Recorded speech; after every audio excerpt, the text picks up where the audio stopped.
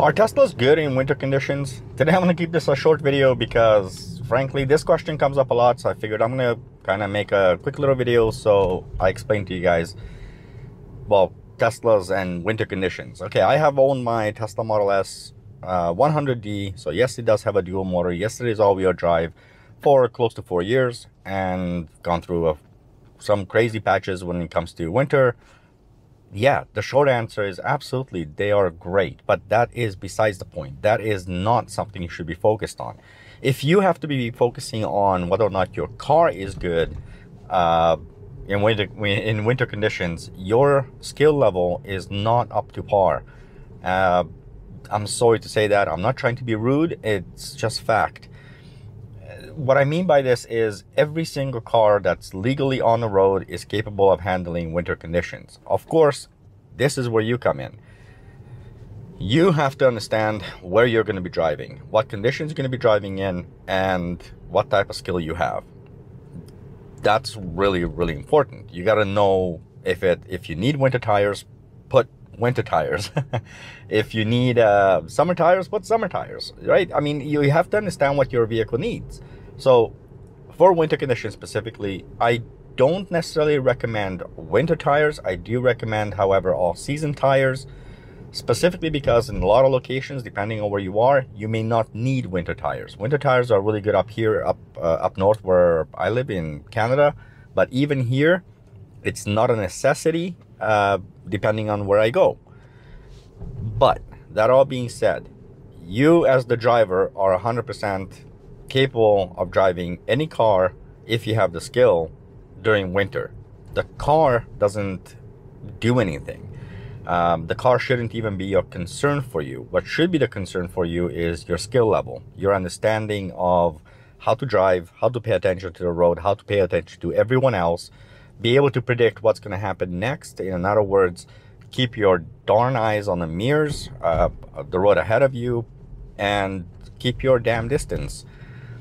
Really, I hate to say this, but everything comes down to you as the driver. If you do not have the skill, or you don't feel like you have the skill to drive during wintertime, you know what? Don't drive. I will respect every single person who will not go on the road because they don't feel comfortable, especially in the winter conditions.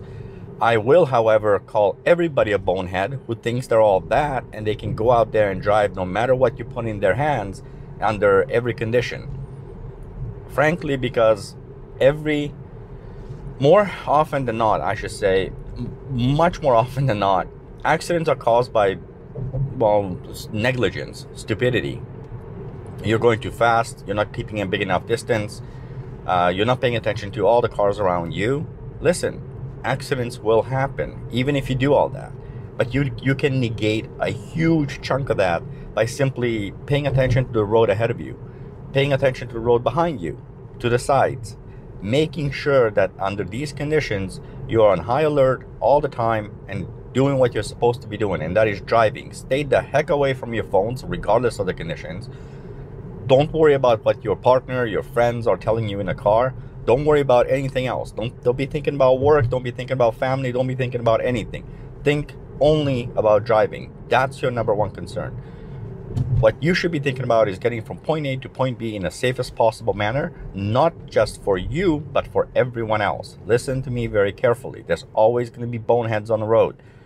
And unfortunately, that's just a fact. But if you are a skilled enough driver and you know what you're doing, and you're looking out for everybody, including the boneheads, you're not going to have a problem. Or at the very least, you're going to have very little chance of having a problem. You have to pay attention. Answering the question whether or not your Tesla is safe in the wintertime, or can Teslas handle winter? Of course they can. They wouldn't be legally on the road if they couldn't. But you have to follow common sense. Pay attention, use the proper tires, understand the conditions, and understand your own skills. That's all it takes. It doesn't take much for you guys to kind of figure out, can a car handle wintertime? Every single car that is legally on the road can handle winter. That's not a problem. It's just weather. It's ice, snow, rain, It's not a big deal. Pay attention to the damn road. I'm sorry, I don't mean to be rude. That's not my intention on this channel, never has been. But sometimes you do have to kind of say the facts. People ask me this question consistently all the time, not only about Teslas, but about all their other vehicles too. Again, your vehicle would not be legally on the road if it couldn't handle all types of different conditions. If you don't think you can drive, if you don't think you can handle the conditions that you're about to encounter, simply don't drive. Take a taxi, take an Uber, public transit, whatever. Ask a friend of yours that is competent or has the skill to do it to, you know, drive you, or a family member. I don't know. Anybody who looks down at you for not wanting to take risks with your life and everyone else's, they're boneheads. You know, if you tell me that you don't feel comfortable, you don't think you have the skill for it, that's why you don't want to drive, I'll drive you. I'll respect you 1,000 times more for being honest and not putting everybody's life at risk.